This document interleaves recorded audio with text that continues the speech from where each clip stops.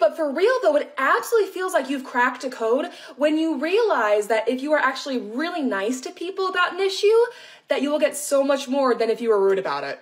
It seems like it should be obvious that you can get what you want by being nice, but unfortunately, the hospitality industry itself has dug its own grave by constantly rewarding bad behavior. That's how Karens rose to prominence, is because they were always brash and mean, but they got what they wanted from it. We are seeing a trend away from that, but people still do get what they want when they complain. However, I have my own malicious compliance way of approaching that.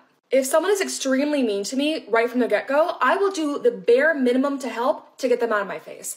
But if someone comes up to me and they are kind and understanding and patient, I will bend over backwards to help you. What's more, I will tell people that I am doing X, Y, and Z on top of fixing their problem because they were so nice, because I'm trying to spread the message that being nice works.